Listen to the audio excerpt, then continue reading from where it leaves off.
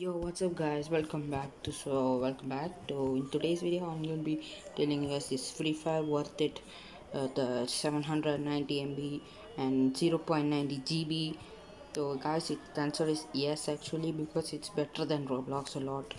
Like, it can do anything. Like, this game is so much fun to play, and it gets around like 1 million views per video. And Free Fire is actually a popular game now. It has 1 billion plus visits. Not visits, downloads card. So yeah, this game is actually a really perfect game for your data you use. Like zero, Free Fire max is 0.90 GB, but Free Fire is actually 790 MB. So it's actually really nice to download this game and play this game.